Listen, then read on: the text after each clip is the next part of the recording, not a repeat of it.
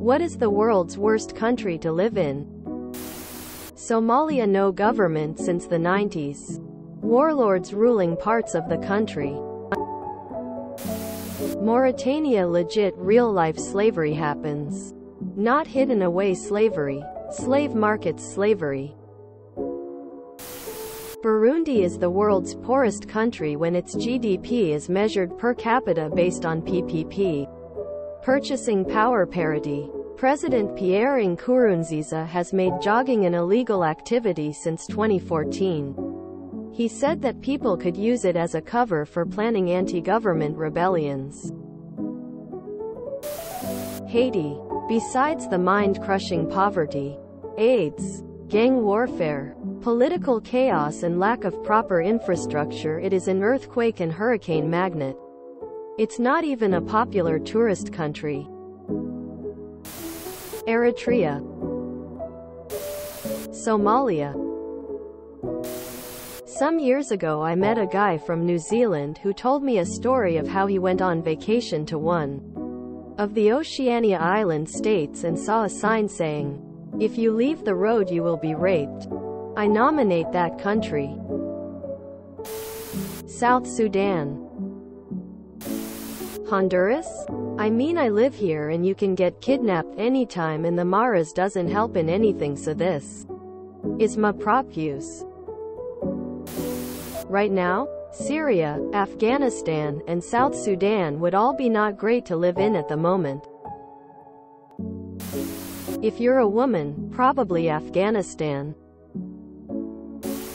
I want to say North Korea for obvious reasons, but then there are some other countries where poverty, disease and violence are so rampant that they might arguably be worse.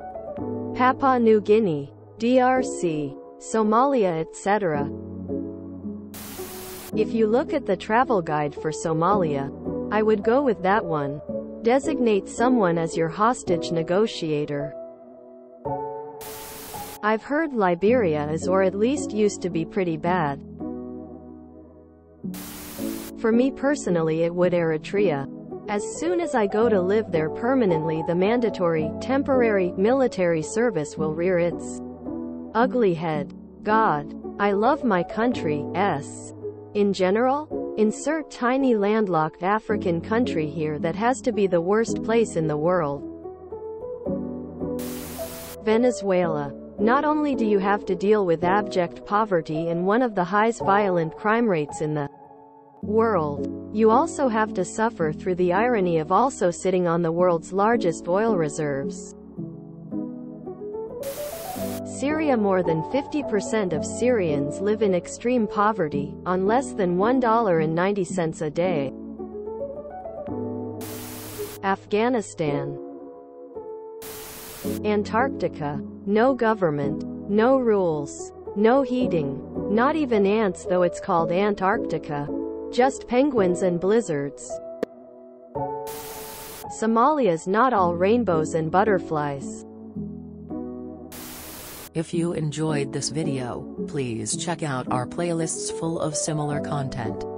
Epic Ericast is like doom scrolling for your ears. Please like, share, and subscribe.